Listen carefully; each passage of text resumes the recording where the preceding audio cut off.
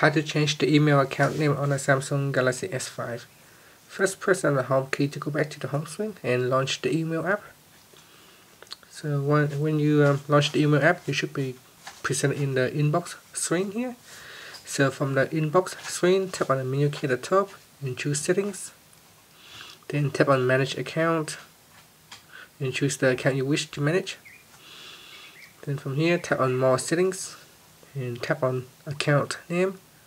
By default, it will use your email address as the account name, so you can change it. Simply erase the old email address and put in a new name.